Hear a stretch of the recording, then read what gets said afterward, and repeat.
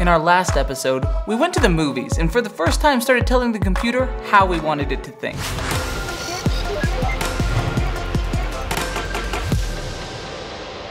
In this episode, we're going to work with words, which computer languages oftentimes refer to as strings, since they are interpreted as strings of characters.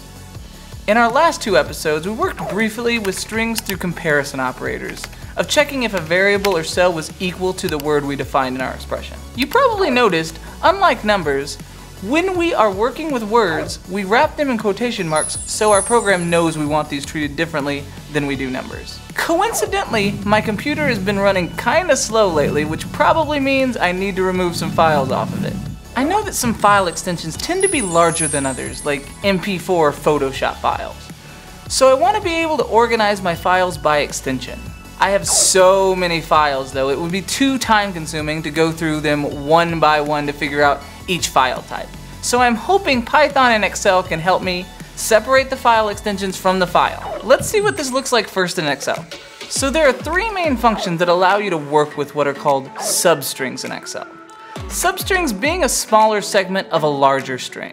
In our case, the file extension is a substring of the full file name string. The left and right functions were designed for just such a problem. Depending on which you use, they return the number of characters you specify from either the start or the end of a string. In our first two files, it is relatively easy for us to get the file extension. We just use the right function, select our file name, followed by a comma, and the number 3 since MP4 is only 3 characters long, and this function starts from the end of the string. Or we could use the left function in order to get the name of the file without the extension. The only problem here is you will notice I had to know the exact length of the file name before the extension in order to get the full name in both files. This isn't really feasible with file names, and you will also notice the bottom two file extensions I haven't touched. Why? For a very similar reason. Not all file extensions on my computer are exactly 3 characters long. Before we can tackle this, we need to take a look at the mid function because I would say Python works more similarly to this function than the previous two. Instead of returning the specified number of characters from the start or end of the string, the mid function, you need to first tell it where you want it to start, and then how many characters after that you would like. In our case, since the M in MP4 is the 13th character over, we want a total of 3 characters in our substring. We would do something like this. Now let's jump into Python and start working with substrings there. We will be working with the same files, so I have went ahead and already stored each in its own variable. Now I said Python views substrings more like the mid function in Excel, and I said this because in Python you explicitly define the start and the end of the substring. This in Python is aptly named slicing. Let me show you what I mean.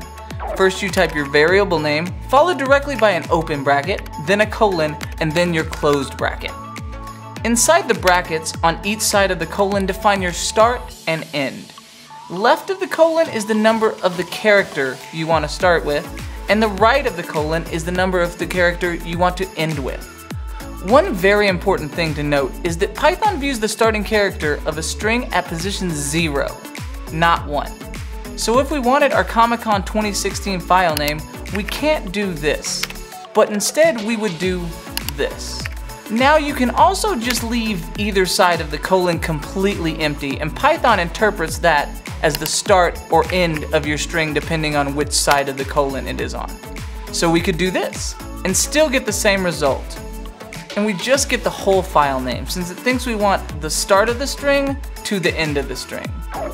You're probably missing the right function from Excel, since all you had to tell it was you wanted the last 3 characters to get back our first 2 file extensions. In Python, we would have to do something like this now. Luckily, Python is way smarter than that and also can count starting from the end of a string. You just use negative numbers instead of positive numbers. So if we wanted to duplicate our right function in Excel, we could just do this. Or really more succinctly, since we want all the way to the end of the string, we just learned how we can slice and dice words which we call strings to get other substrings, whether it's at the front of the string, at the end, or even in the middle. However, we are still stuck on our 2 other example file extensions and any extension that isn't 3 characters long. How do we work with these?